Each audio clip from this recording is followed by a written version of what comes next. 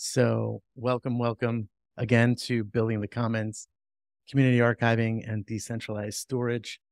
This event today will shine a spotlight on the intersection of decentralized storage solutions and community archive projects. The event was designed for enthusiasts, community archivists, researchers, librarians, civil society folks, researchers, whoever you are out there. If you have an interest in this topic, we welcome you. The event is supported by an award from the Filecoin Foundation for the Decentralized Web.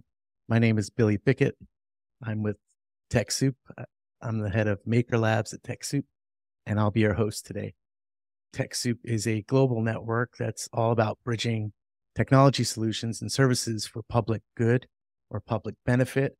Our mission is to build a dynamic bridge that leverages technology to enable connections and innovative solutions for a more equitable planet. So with that, I want to introduce our guest expert who's going to share some opening remarks, Danny O'Brien of the Filecoin Foundation for the Decentralized Web.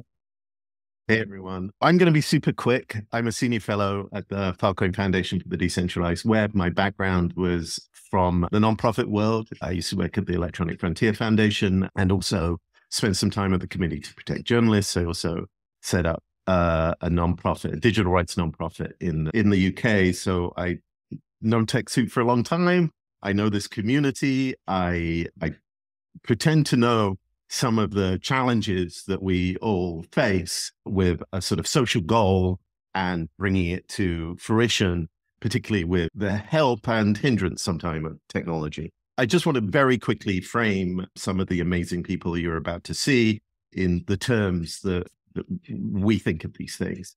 We're going to talk about technology. We're going to talk about archiving, and we're going to talk a little bit implicitly about decentralization. I'm not an expert in archiving, so I'll leave that to the real experts, but I wanted to talk a little bit about the decentralized storage part of it. I think most of the folks here would identify with a social and technical kind of initiative or movement, which is the decentralized web. It's a general move to re-decentralize the internet. The net, when it was first built and when many of us perhaps got first excited about it, it was really designed to avoid some of the pitfalls that people imagine might happen as the world digitized. 70s fears of a dystopian world of centralized control and no privacy. We tried. In many ways, these problems creeped in other ways. The concentration of power into a few large tech companies, the pervasive use of personal data as an asset to be exploited rather than an important part of the social fabric. So I encourage you all to look into that wider movement here. Let me throw you a link in, and that's something to read later on. But we are, as I say, going to concentrate on something a little bit more practical, a little bit affects a lot of organizations and a lot of communities, which is storage and archiving.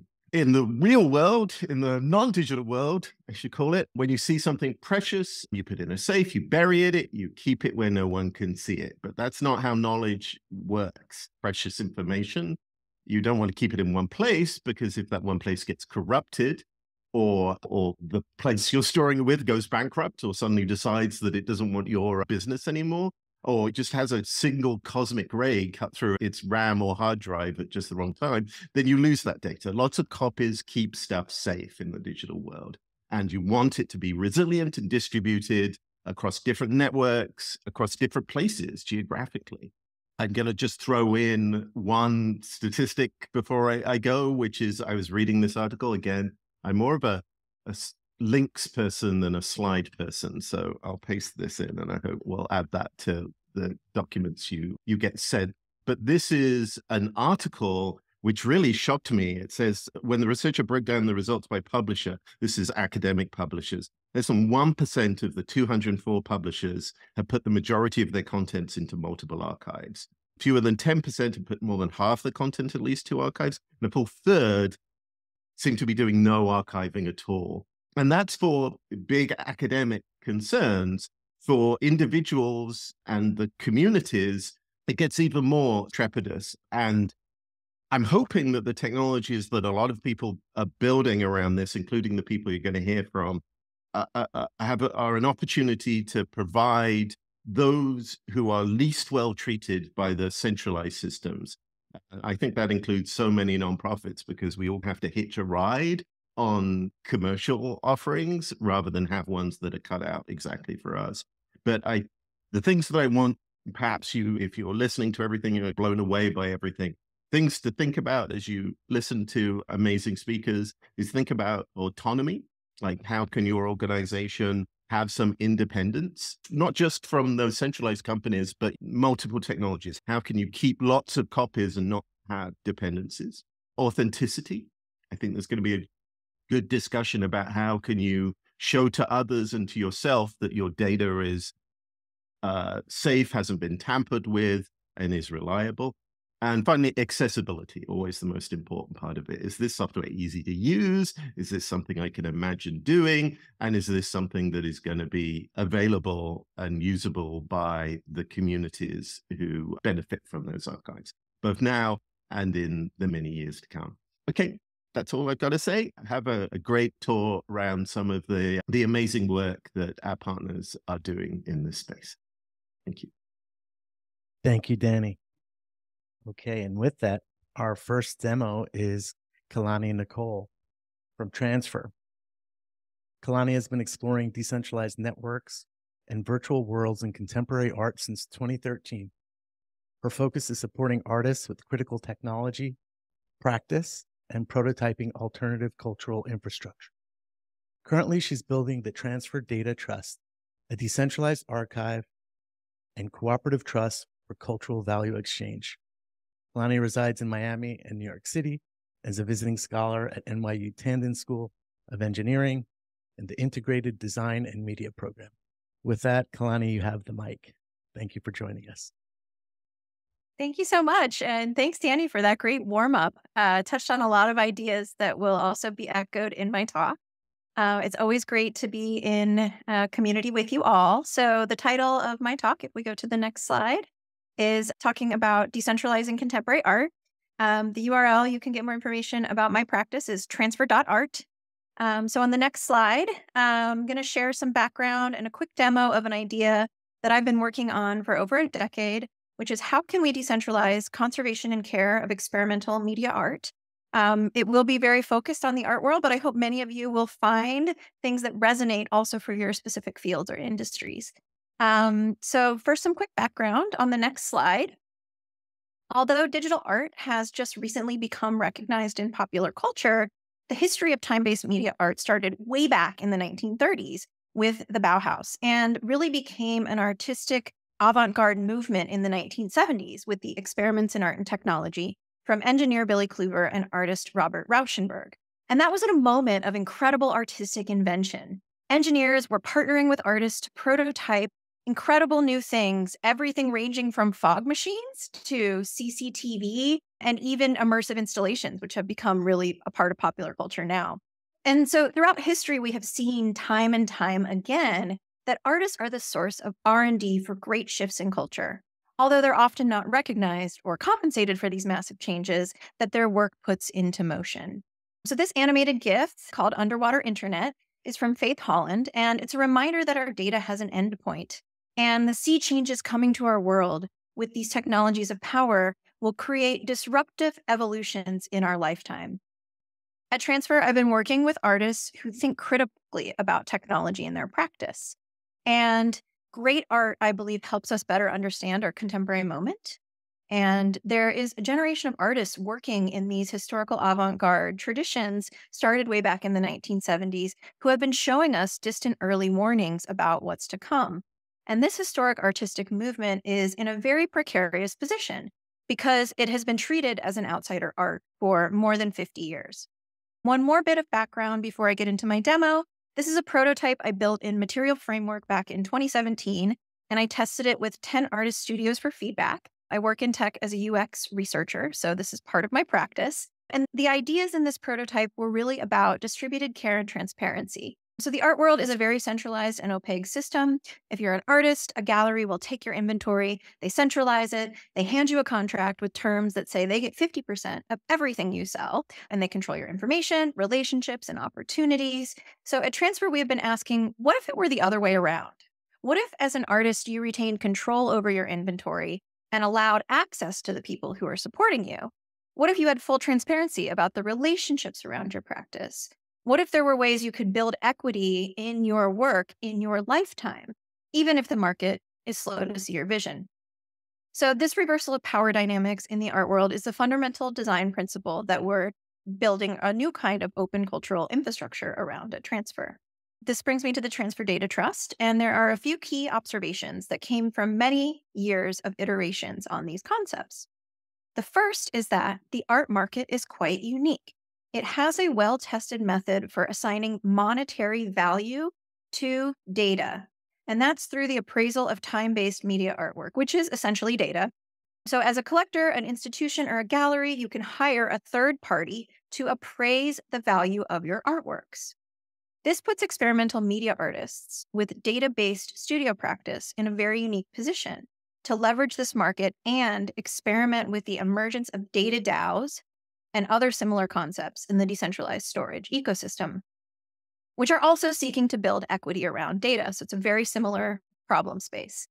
The second observation is that currently experimental media artists do not have the means to appraise and handle the constant updates and conservation that is required for complex software-based artworks.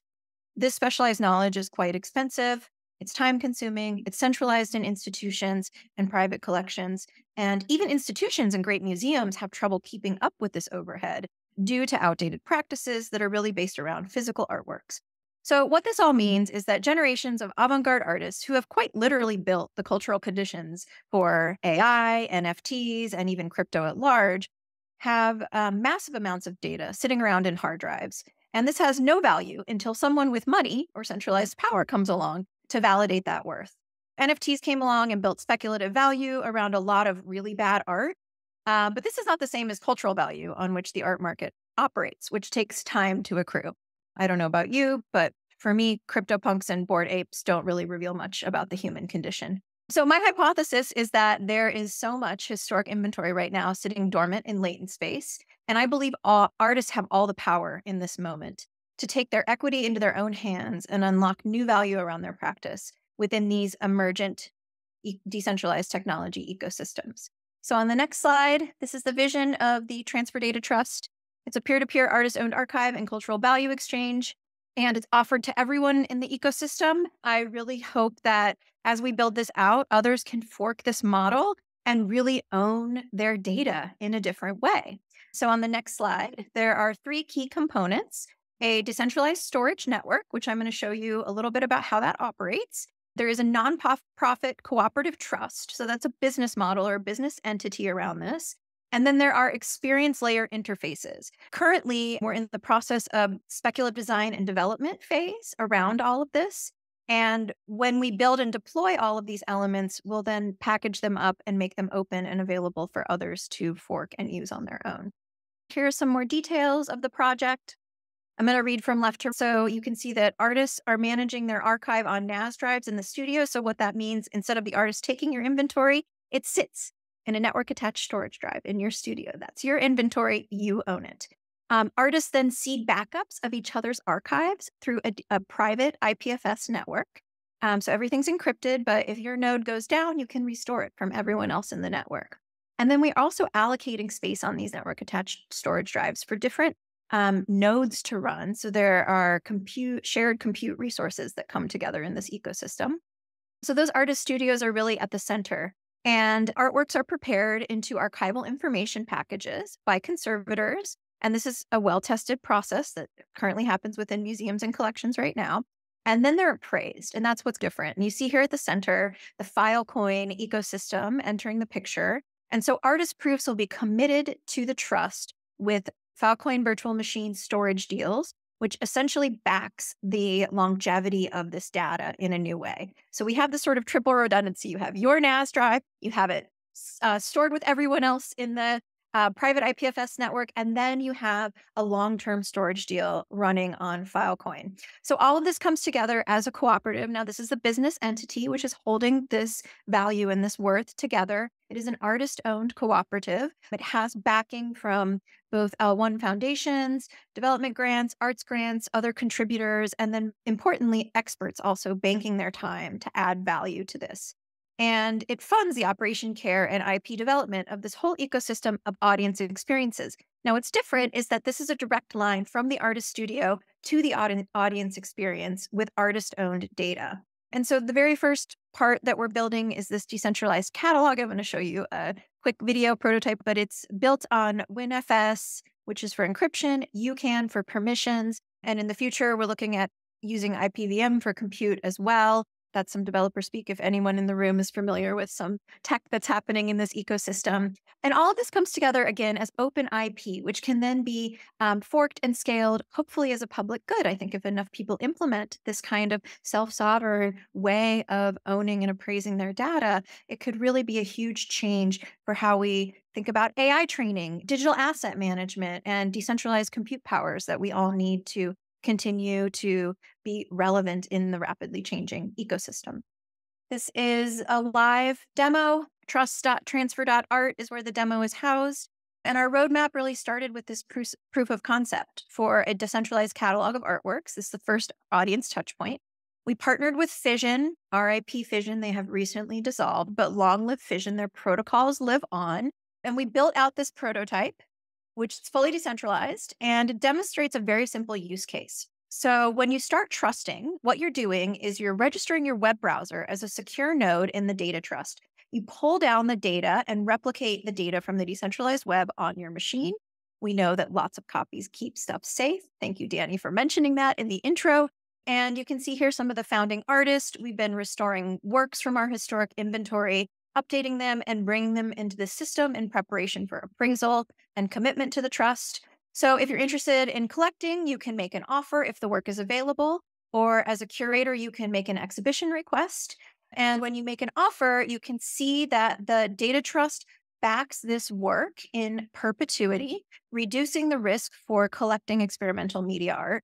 And our hypothesis is that decentralized conservation and care can really help create efficiencies together. For example, maybe an update comes out to Unreal Engine and we can parse across all of the artist nodes and we can see which artworks are at risk for loss and do bulk updates. So on the next slide, together we believe that we can ensure the works will remain accessible and can tend to their value.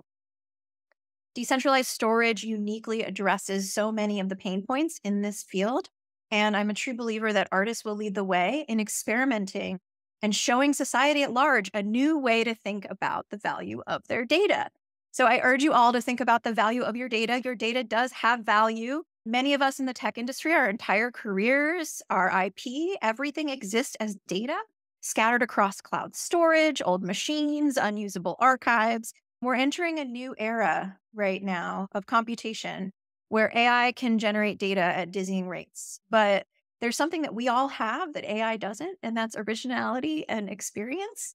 And we must take back our data from the Web 2.0 hegemonies and rethink our relationship to access and equity in the data that we've created in our lifetimes.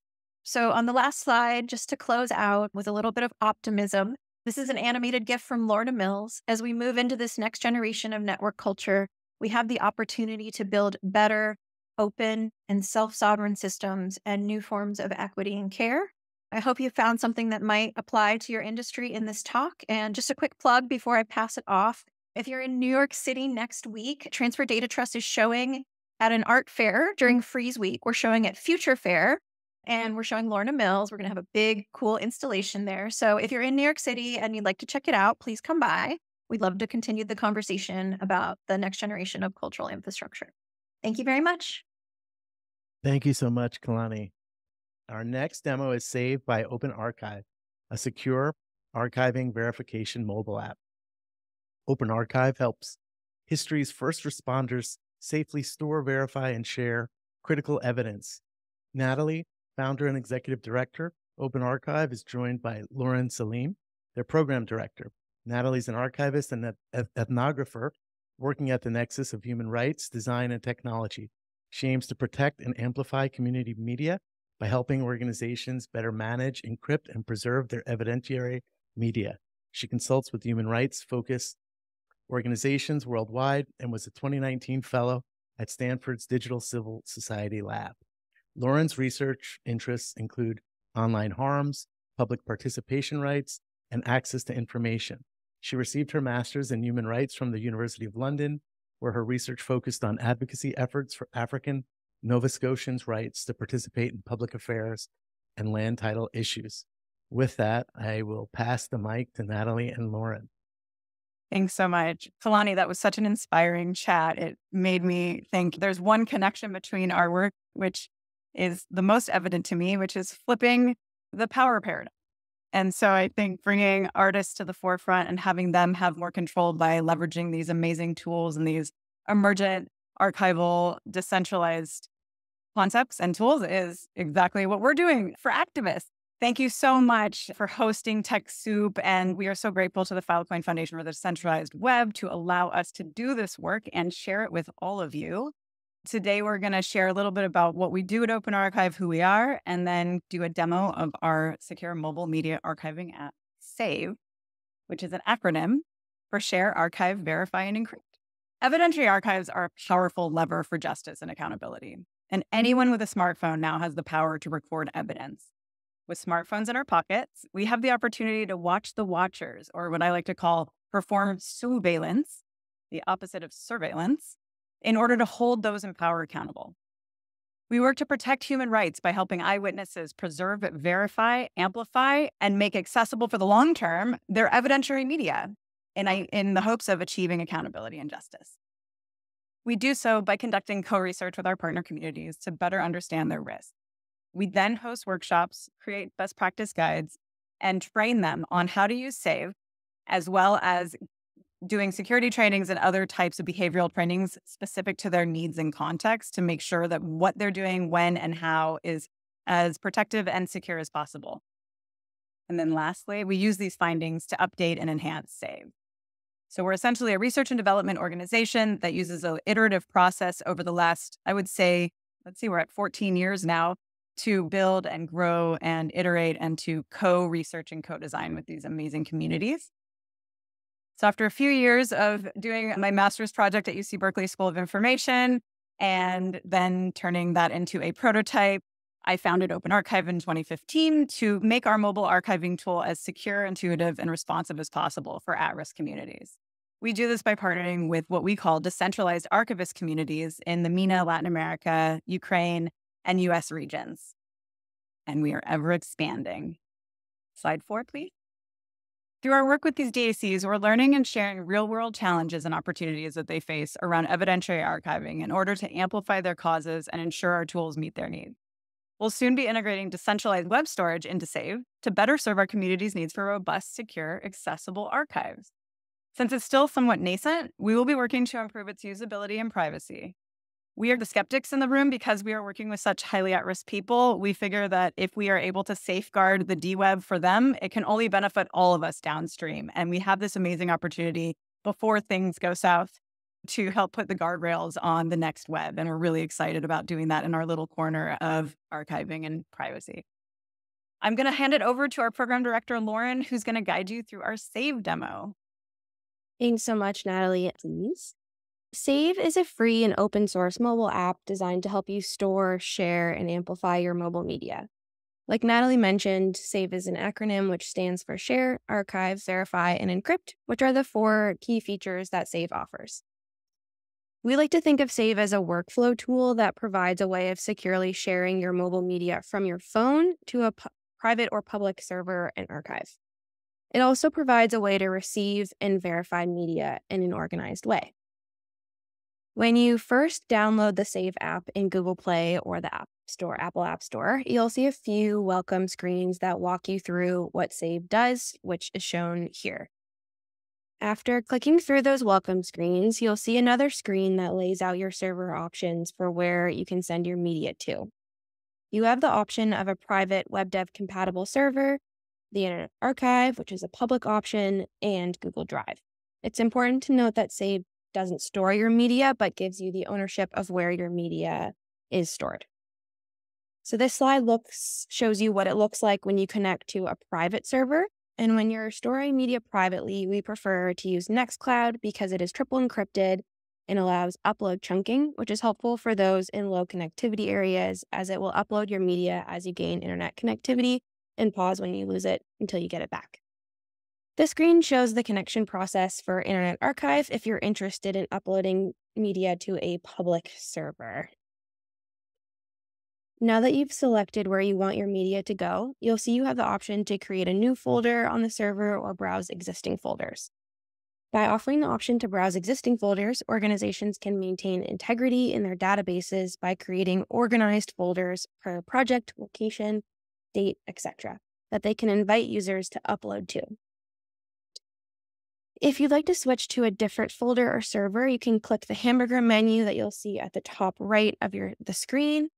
If you click the down caret on that server you're connected to, you can see which folders you already have. You can also add a new folder by clicking Add Folder just at the bottom of the screen.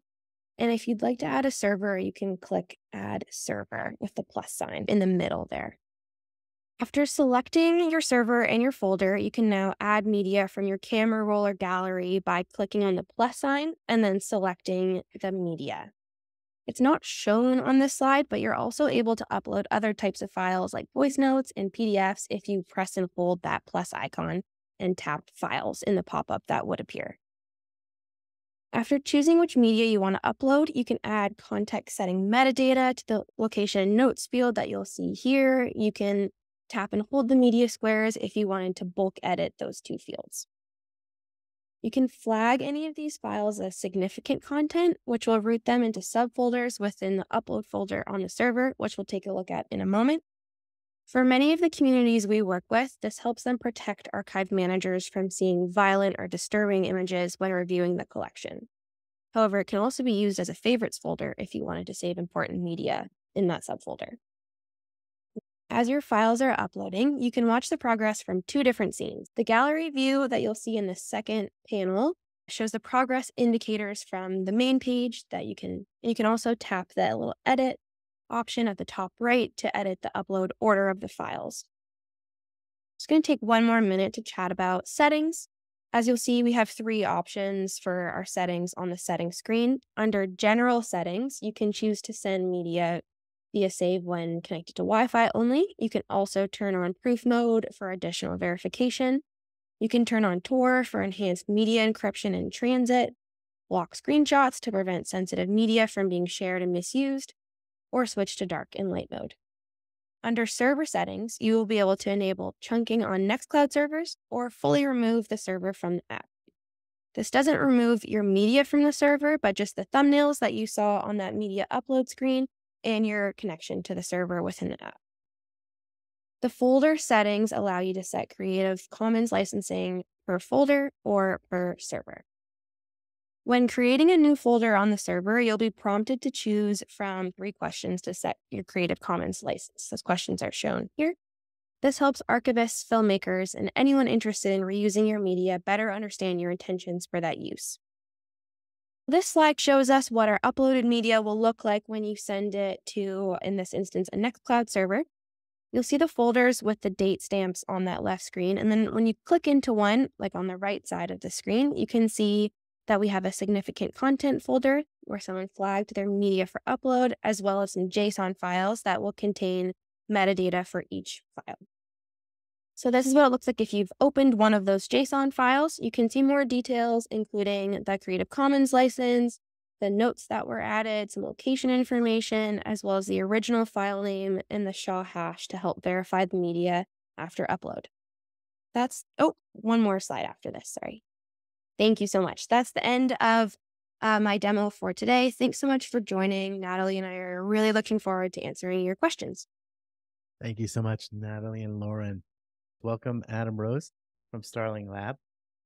Adam will show how a groundbreaking cryptographic archive published by Rolling Stone helped reopen a 30-year-old cold case using the Starling framework. Capture, store, verify. Oh, Adam, I'm just going to give you a bit of bio, and then I'll All call good. you on. Give me 5 seconds. Adam's the COO of Starling Lab for Data Integrity, an academic research center co-founded by Stanford and USC. The lab helps establish trust in digital records with a focus on the fields of journalism, law, and history. They leverage technologies like cryptography and decentralized systems, confront modern challenges from image manipulation to the disappearance of evidence from social media. The lab frequently collaborates with newsrooms on investigations, and last year their projects won several journalism industry awards for innovation and received a News Emmy nomination. With that, welcome, Adam. Thank you very much, Billy. Eager to get started here, of course. Thanks to TechSoup and everyone for being here today. Before we get into the slides, I'll reiterate a couple of those points that Billy brought up about what we do at Starling. We were co-founded by Stanford and USC, and specifically at Stanford, the Department of Electrical Engineering.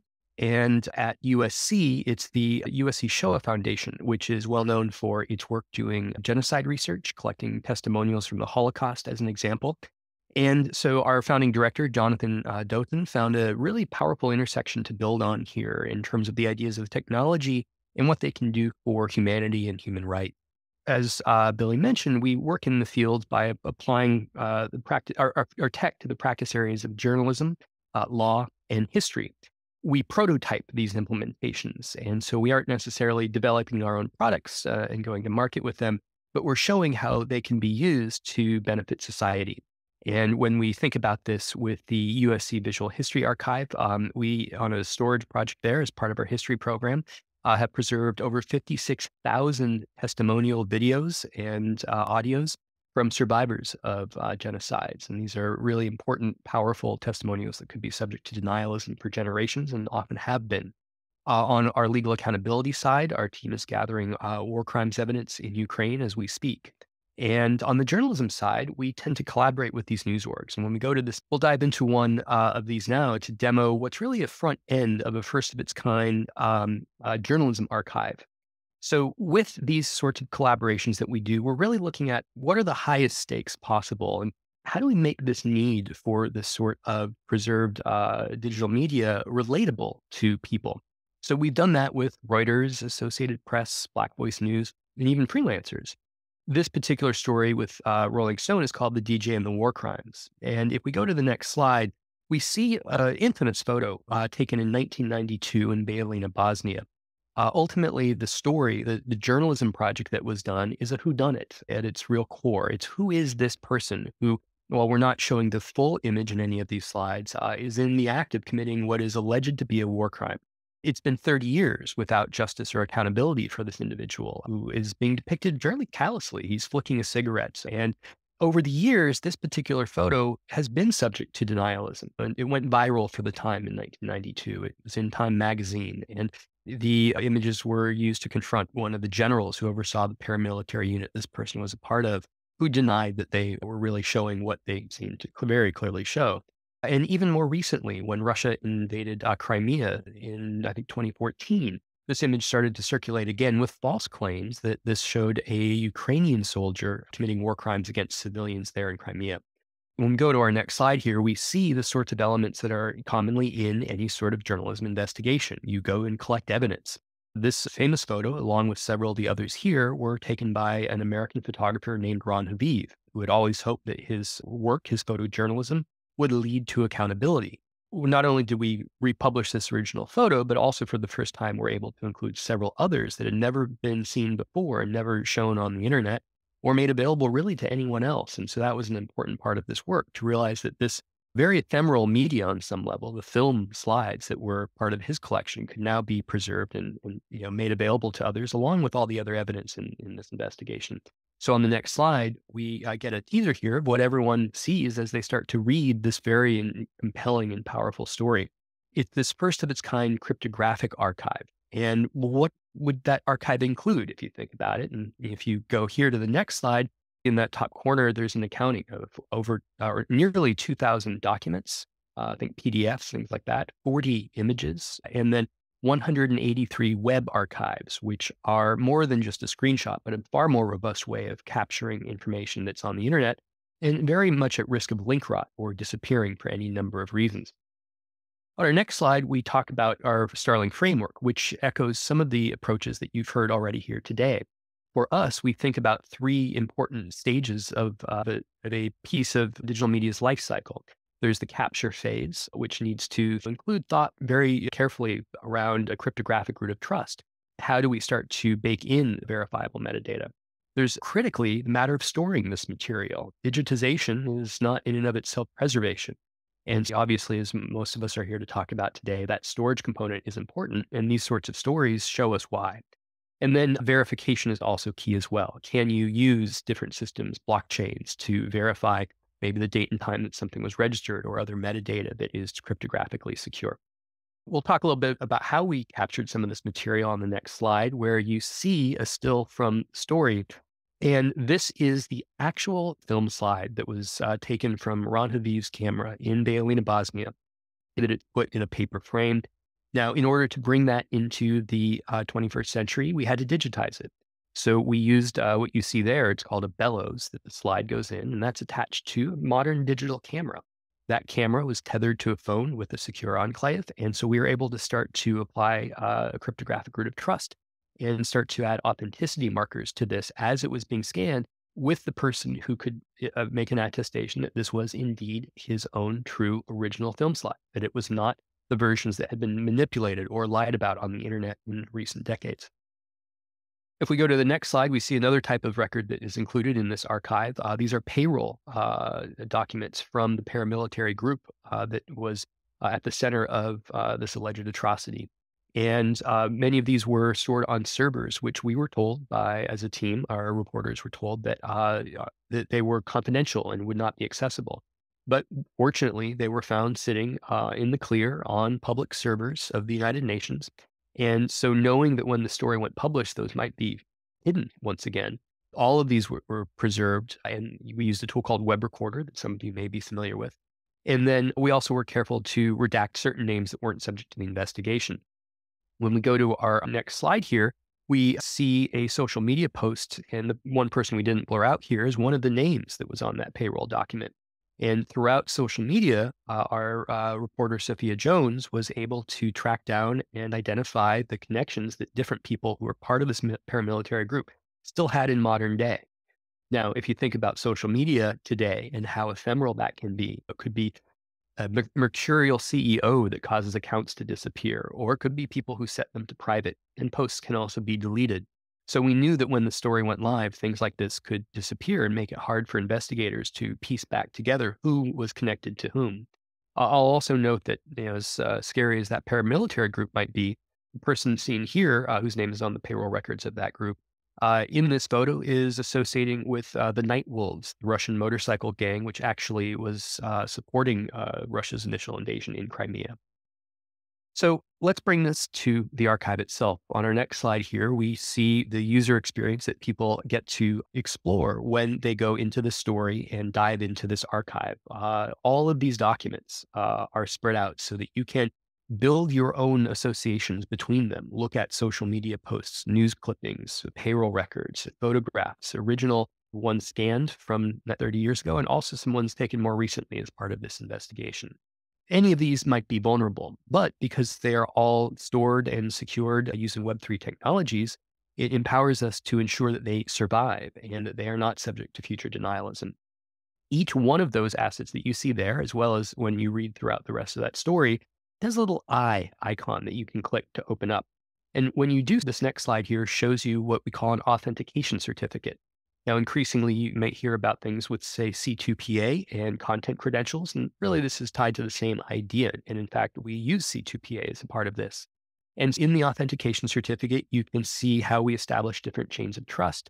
You can see different asset details. We'll come back to the inspect asset button there in a second. But then the next slide shows what happens when you scroll down. And this, I think, will resonate with many people who are here to think about decentralized storage solutions. You again see the Starling framework of capture, store, and verify. And so we provide additional information, additional places that these assets have been registered to establish their authenticity, and also where they've been stored. And in this particular project, we used IPFS, Filecoin, and storage. And having content addressed assets like this ensures that in the future, people can find them even if they were to start to disappear, as many pieces of the content have over the years. I mentioned that inspect button, which is a neat thing as well for people to think about how we trust modern digital media. And so on our next slide, if people had clicked that button in the live experience on the web, it opens up any of these assets, or most of these assets, I certainly should say, into the Content Credentials website where they have a verify tool. And this shows you the edit history.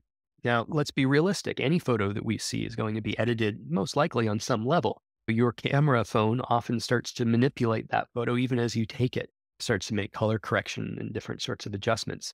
Now, something like this in a journalistic project, it would be very normal to do cropping and color correction. On the next slide, this even allows you to explore those sorts of edits. Photoshop, which is what we use to do the edits, supports these content credentials, and it supports the inspection of them. What you can see here in this first change, it was just a crop. And what's neat to me about this particular image is that the top one, the original one, has that black border around it. And if you think back to that picture of the slide where the slide is going into the bellows, that is the piece of paper around the film. So it's an artifact that shows you it really is from this process before we started to crop out the unnecessary parts. And then the next slide here is another way you can inspect these. So these are after you cropped it and then after you've color corrected it. Might be a little hard to see on this particular display. And frankly, it's a good thing that it's not changed very much. But we did need to lighten that a little bit. So there's a slider view. And if you look in the sky way out in the background there, you can see different tones of gray. And that's all the change was. And you can verify that with your own eyes. We'll jump ahead now to our last few slides and where all of this led. This shows another one of those authentication certificates and why this sort of journalistic work is so important and the protection of this is so important. This photo here is the same person we saw in the original photo of the war crime being committed. The person who is at the center of this turned out to become a DJ playing at festivals the size of Coachella over the years. This particular image came from an event in Novi Sad, Serbia, less than 2 years ago. And it is a life of impunity. There has been no accountability for these war crimes. If you go to the next slide, this was an Instagram account that he had fairly recently set up prior to that performance. And the article came out just a few days later. He set that account to private, but we have that account saved thanks to Web Recorder and thanks to these content addressed Web3 archives. And all of that evidence is available for inspection, even though it's no longer available to the public if they just go to Instagram. Our next slide here brings us back to that idea of all of these connections and the people who were on social media, how they were tied together. The person in that top left is that DJ who's allegedly at the center of these war crimes that are on film. But then down from him, this other node of this layout here, where the person in the beret in the middle was the one who was posing with the wolves previously. And you see in that photo, if you saw the full photo, he's actually carrying the casket of the general. And there's all these connections that are woven throughout the story. I won't spoil any more of that. But these are essentially nodes in a social network. It's how they are all connected. And they are also, I think, very poignantly now parts of nodes on a decentralized storage system. And on our final slide, we acknowledge the impact of this, which is that prosecutors did reopen that 30-year-old cold case. And hopefully we will see justice on the final photo here, the wedding rings from one of the victims who lost a husband in this incident. Journalists are recognizing the need for this sort of authentication in this sort of work. They recognize the need to archive. And so a story like this really resonated within those circles and picked up a lot of industry awards and recognition, which I think speaks to the power of these technologies and these approaches. And I hope can inspire people not only to implement these for these sorts of projects, but in other ways, which will benefit all of society and advance human rights. So thank you for giving me the opportunity to share the work that we did on this project. Thank you so much, Adam. And thank you, all of the speakers this morning. We're going to just jump straight into the Q&A. And so the prompt here is really straightforward. Take your questions, push them into the Q&A icon in Zoom, and we will have at them. Any questions or good questions here? So I've actually got one question I'm seeing here in the chat. So it came in from the Gallatin Library, and it's directed to our friends at Open Archive. This question is, does this support encryption prior to upload? Does it encrypt all the docs uploaded to a chosen archive service with AES 256? That doesn't mean much to me, but I'm going to pass it over to our friends at Open Archive. I was just entering my question into the chat because I'm not sure how to do it. So I just want to get that out of the way before answering. But yeah, no, that's such a great idea. I had mentioned before that question that we are going to be releasing a save flavor, I guess is what they call it, that will be fully end-to-end encrypted, which will really serve some of our most at-risk groups that just are being surveilled and targeted in different ways. And so this person, I think this is something we've been thinking about.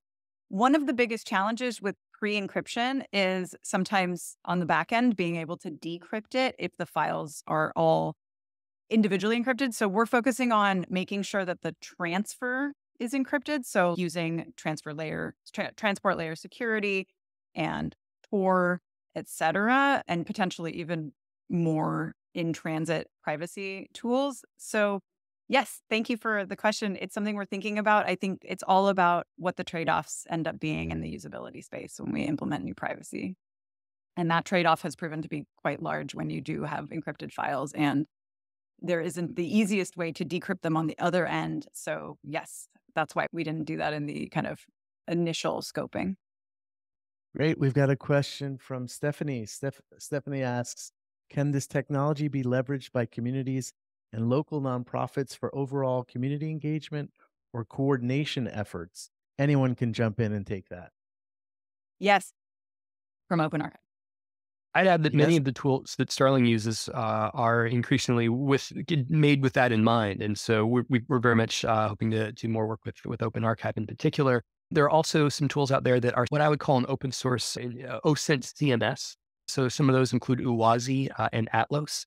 Different purposes for some of those. Uwazi is used on a lot of accountability investigations, and people need to stand that up on their own. Atlas is a little more focused on mapping and geographic-based work. So those can help when people want to contribute. But I would also add that any number of these tools that can help add a root of trust on some level are really important. For example, Proof Mode is a free and open source app that anyone can install on their phones today. There are a lot of other technologies that are being tested, very inaccessible technologies sometimes, an example being the cost of some cameras that have C2PA, which I mentioned before, on board. Some of those are up to $10,000. On the other hand, increasingly, some are releasing firmware for some of their cameras, which will retroactively back support C2PA. The ability even to turn that on and provide some of those to people as part of those are obviously really useful in terms of being able to make sure that archive is preserved holistically with what we would call authenticity by design. Natalie had a great question for the audience. The question was, what brought you all here? Why this webinar? Why now? Anyone can jump in from the audience on chat. Okay, Jay Jones, a former journalist. I used to work in digitization and digital asset management, now in the blockchain Web3 space, and was interested in how far the technology has been adopted in archives since first learning about this a few years back. Thank you, Jay Jones. Any other questions from the audience? Can I add something to Stephanie's question? So it's always interesting to try and work out what the fit is between tech and different applications. And I think one of the things with the sort of stuff that you're seeing here is that they are naturally designed to not be constrained by a single institution. Like, I've just been like having a headache in the last couple of days because I do sometimes use centralized tools, and they're all very, okay, you have to log in, you have to share within the organization. And that is never a good fit for what we do, right? We sometimes we share within our organization, but sometimes we want to share with other organizations and cooperate. And we don't want to have to get them a license, possibly through TechSoup, to use the software. And a lot of this is designed so that you can share in little groups and move the data around without some clear organizational kind of divisions. So I think that's one of the areas where if you're looking at all of these tools, it fits if you are an institution, but you also work with the community and you want to take down boundaries between your institution and the community. Excellent points. We're going to wrap up. Thank you all for joining us.